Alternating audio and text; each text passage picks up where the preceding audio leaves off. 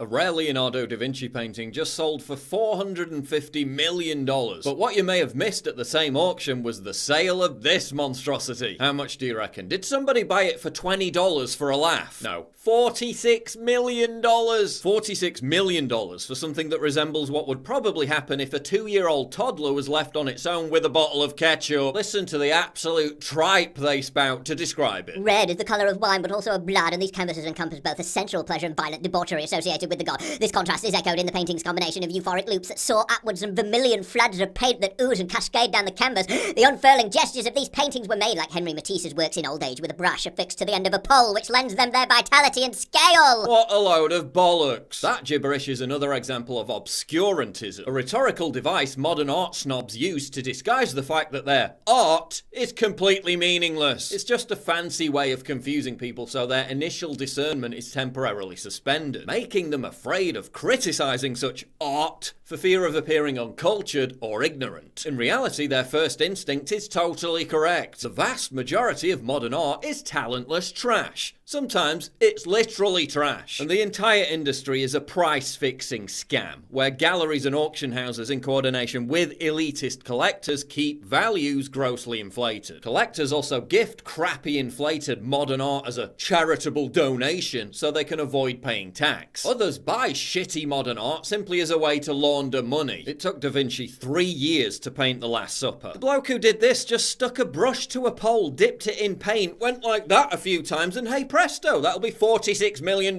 please. He spent just as much time thinking up a name for it, and after I'm sure what was an intense period of internal debate, he eventually settled on Untitled. Oh, but wait, it's part of a series? Because it really looks like a lot of forethought went into the other one, given that it looks almost identical. The Guardian called the artist Cy Twombly, quote, the most intelligent and emotionally eloquent artist of our age. Yeah, our age is shit, isn't it? Here's another spectacular work from the most intelligent and emotionally eloquent artist of our age. What endless list of titles did Twombly agonize over before naming this one? Oh, it's called Untitled. Again. I call it testing a biro pen. What makes this all the more ironic is that Twombly was obsessed with Leonardo da Vinci, which is like the schlub who designed this being obsessed with Isambard Kingdom Brunel. The age of Trump derangement syndrome has only intensified the belief that anything can be considered art if it serves to amplify some demented far-left political cliche. The carpets, if you look very closely, you see?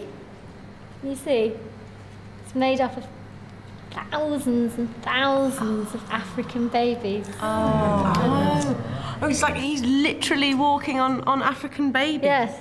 And like, so he's like the West, and the African babies are like Africa. That's a very good interpretation. Remember the Black Lives Matter supporting performance artist who twerked her giant fat ass once for every time an African American was killed by a cop? Yeah, that was my favourite. Now a transgender artist has collected 200 gallons of urine to protest Trump. Yeah, stockpiling piss isn't art. It's a mental illness. This artist embarked on a, quote, observation of zeitgeist through the so-called thanato-political dimension of contemporary biopolitical practices. What actually happened is that she breastfed her own dogs, which is closer to animal abuse than it is art, but who am I to judge? This genius didn't even bother slapping a few splodges of paint on a canvas and instead just literally wrote the words, please imagine a boring abstract painting. But why even bother writing anything when you can just glue cardboard boxes to the wall? Having already blown $500,000 on a blue ring, Calgary wasn't finished yet. Artists always say their aim is to move people with their work. Well, a massive new sculpture in Calgary is definitely moving a lot of people there into writing hate mail. Just off the Trans-Canada Highway stands Calgary's latest public art installation, Beaufort Towers. The project cost $500,000. The Museum of Modern Art in New York, MoMA, remains as cancerous as ever. This piece of art celebrates, quote, downtown counterculture. Exactly what's artistic or counterculture about some pouting soy boy flouncing around in front of a camera, your guess is as good as mine. I just feel like even like the reductive nature of this, like his color scheme is so fascinating. Yeah, his color scheme is so fascinating, he's literally used one colour. Respondents to the Twitter thread reacted with their own pieces, all of which were actually more intricate than the dross hanging in the gallery. Share photos on Instagram showing how you interpret the hijab as part of a modern wardrobe. Yeah, the hijab is so modern that women all over the Middle East who refuse to wear it or simply let it slip are subjected to abuse, beatings, imprisonment and death. So modern, so progressive. Next up at MoMA, share photos showing how you interpret the chastity belt as part of a modern wardrobe. But given how insufferably boring and pointless their exhibitions are, it was thoughtful of MoMA to provide this jigsaw puzzle for visitors. Oh no, that's a piece of art too. No, an unfinished jigsaw puzzle is not art. It's an unfinished jigsaw puzzle. If people say it's art, it's art. Well, I think that's absolute rubbish. So you could say anything is art? You just have. You could say everything is art. But the point is that... Is my shoe art? If you say it is, I have to then judge it on those terms. Well, I think that's a totally ridiculous argument. Well... I never heard anything more ludicrous in my life Well, it's before. sort of... Replica sports shirts. They're not art. They're replica sports shirts. Just because you moved them to a different location and devoted a poncy, pretentious monologue to them doesn't suddenly make them art. They're still replica sports shirts. Just like sticking a piece of plastic shit through a toilet roll holder doesn't change the fact that it's just a piece of plastic shit stuck through a toilet roll holder. Art that has to be in a gallery to be art isn't art. Some kids left a pineapple in the middle of an exhibition and people mistook it for art, thinking that everything is subjective, that there are no objective standards of beauty, and that anything can be considered art isn't a refined opinion. It's dumb. If you think that, you're not sophisticated. You're a clown. Students are now being taught that believing in objective standards of beauty in art is cultural fascism. Beauty has fallen into disrepute.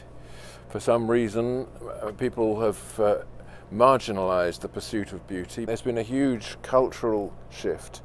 An almost deliberate attempt to expel beauty from the place in human life that it naturally occupies, which is the centre. The message that art has been perpetrating for the last 50 or even 100 years, that in the end, that our aspirations to be something better are all self-deception and delusion. Of course there is natural beauty, and there's the beauty of the human face and the human form, there's the beauty of animals and the beauty of landscape.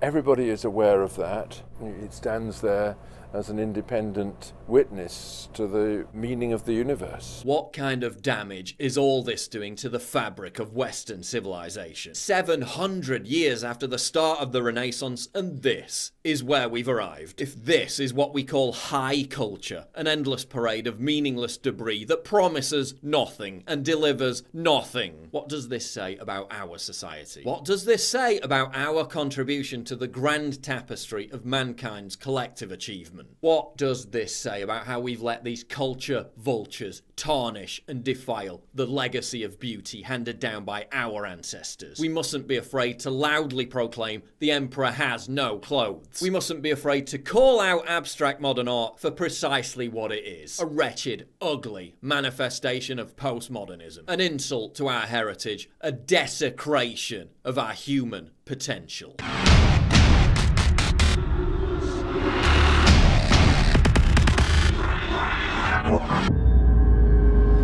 Please click the big red button to subscribe. It really helps me when you do that, and click the bell to allow notifications so you never miss a new video.